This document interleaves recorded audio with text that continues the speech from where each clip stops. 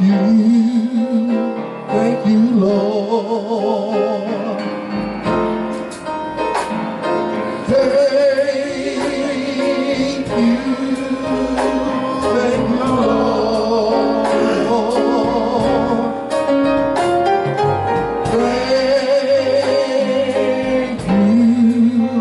Thank you, Lord.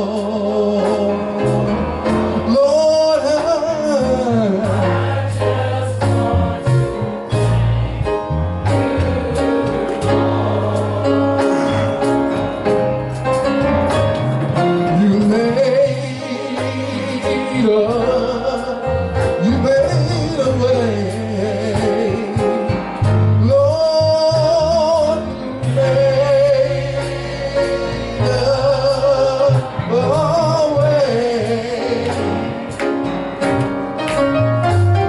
you made a way. You made a way. And Lord,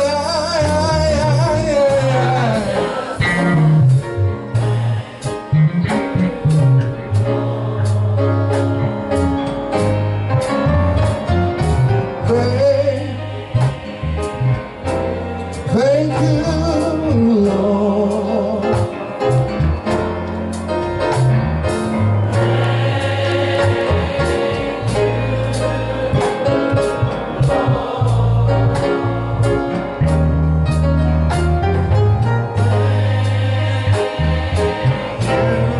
Thank you, Lord.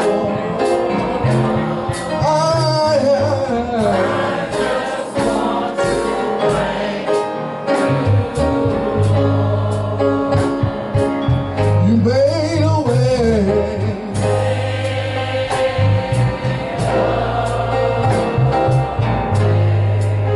Out of no way, Lord, you made a way.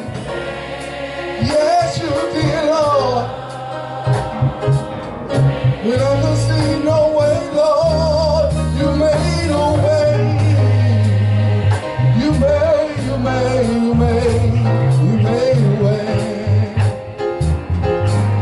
Lord,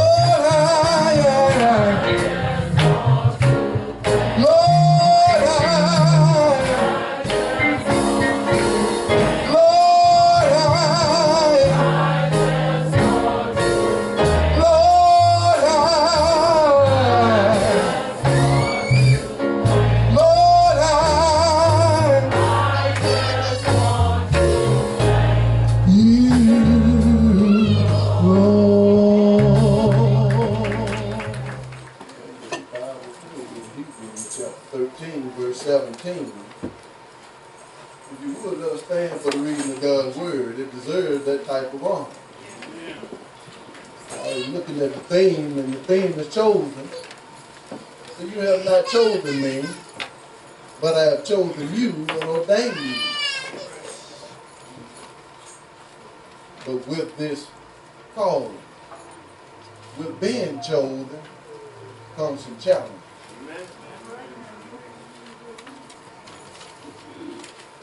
Hebrews 13 and 17, the word of God reads, obey them that have the rule over you, and submit yourselves, for they watch for your souls, as they that must give an account, that they may do it with joy, and not with grief, for that is unprofitable for you. You may be seated in the presence of God.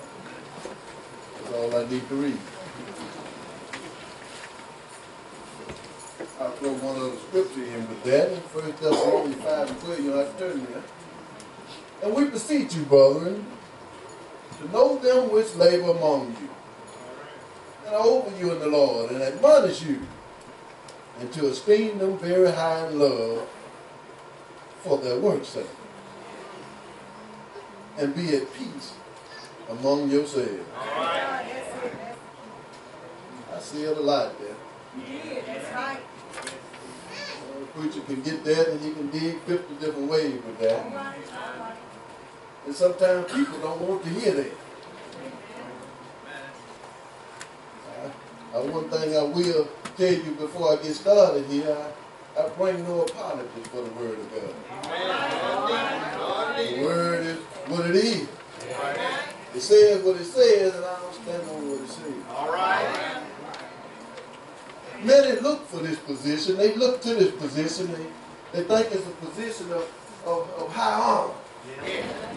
Prestigious stuff. It's glamour involved in it. And they see the pastor as somebody just come to church on Sunday and preach a word, and they go home and everything is okay and everything feels good. It's just almost like a superstar. But I come with a different message today. Come on, tell it. It's not what it seems on the surface. It's a lot of restless nights. It's a lot of pain. It's a lot of grief. The only thing that keeps the pastor going is God upholding him and giving him the strength to keep going. Amen. Giving him or her the strength to keep going. Otherwise, they would never make it. You're right. I'll talk to you for a minute, and I did my homework on this. And my good brother God said, I'm going to start it. Amen. 80% of pastors believe ministry has negatively affected their family. Many pastors' children do not attend church now because of what the church has done to their parents. I'm going to come with it now. I'm going to back down. 70% of pastors constantly fight depression. 7% have someone that do not have someone they consider a close friend, because they can't talk to everybody. Everybody you talk to, they try to criticize them and put them down. If they get one good friend that they can trust, they're doing good. 80% of spouses feel left out and underappreciated by church members. You're going somewhere with this, you just walk with me for a second. The profession of pastor is near the bottom of a survey of the most respected professions, just above a car salesman. And the shocking thing you might have not known, over 1,700 pastors left the ministry every month last year.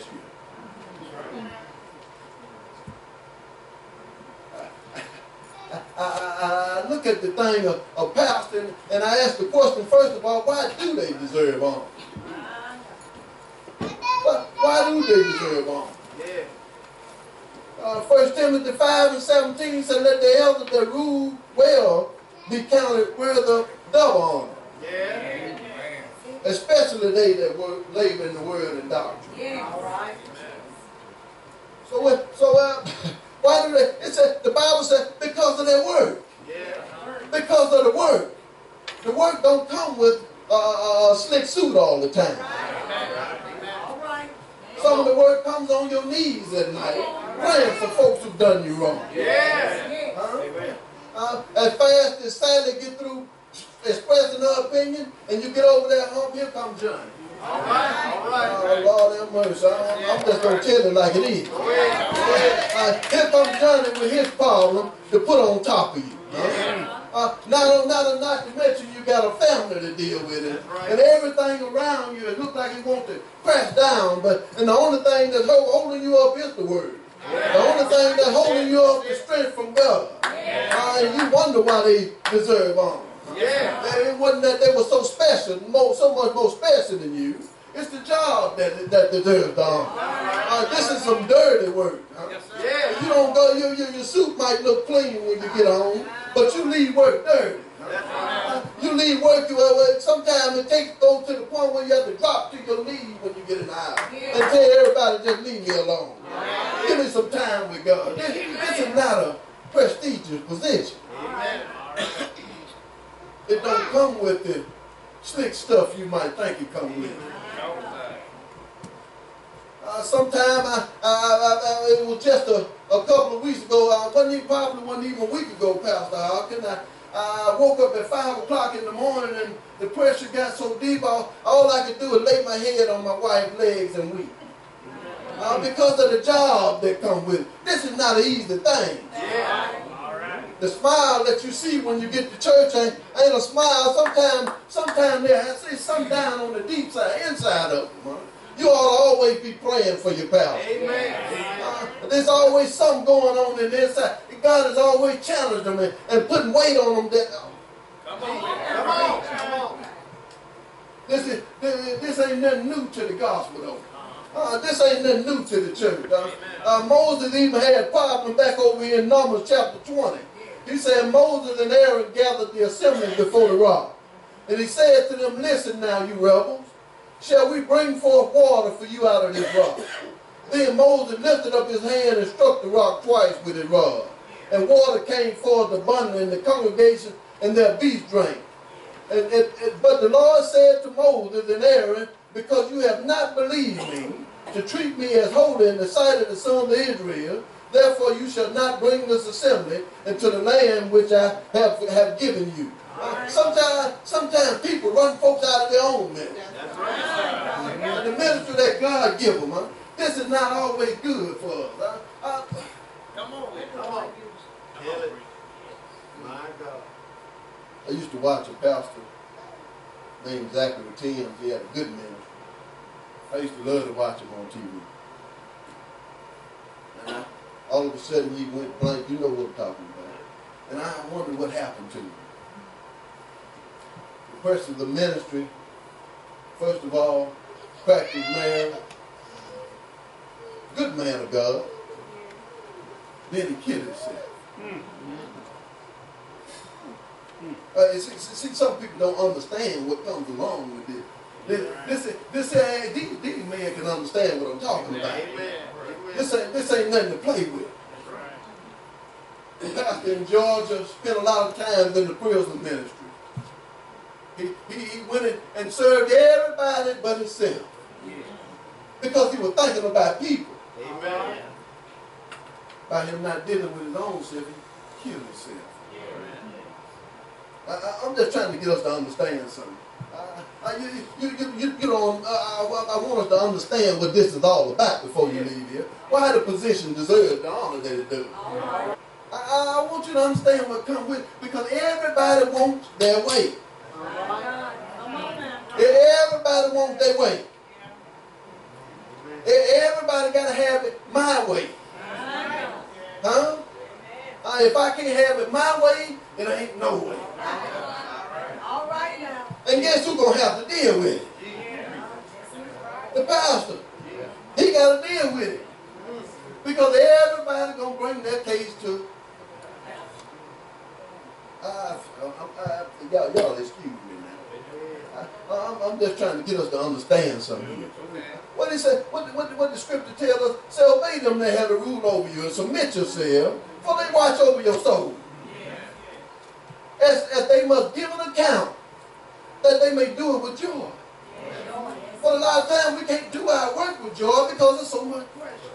Amen. Come on now. He said, not with grief, for it is unprofitable for you. What gain is it for you to have a depressed pastor in the pulpit? All right now. Huh? Come on. What gain it is? So what gain it is for you for a pastor to drop everything he got and say, forget it, and hit that door? All right. No, it's not a gain for you.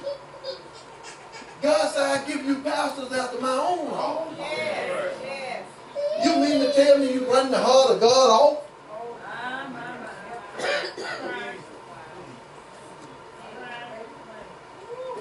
It's not an easy task, folks. Well, I looked at the theme and said, chosen. God chose them. Yeah, God gave them the strength to make it through. Yeah, God loves them. Yeah, God will sustain them. But you have a job too, folks. You have a job too. And the same way that God, let me tell you something about God. when God set something in place, He gonna defend what He set in place. I recall a story over there by Miriam now.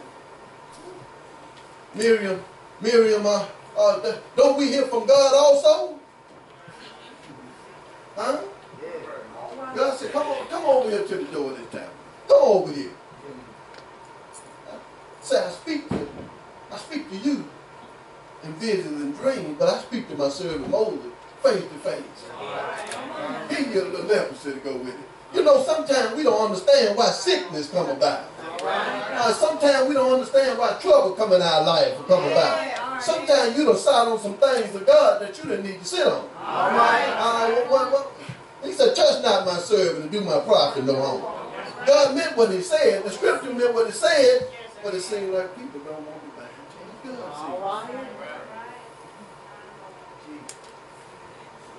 Pastor Hopkins, this survey was done. You heard about the Pew Research. You heard about it. Okay.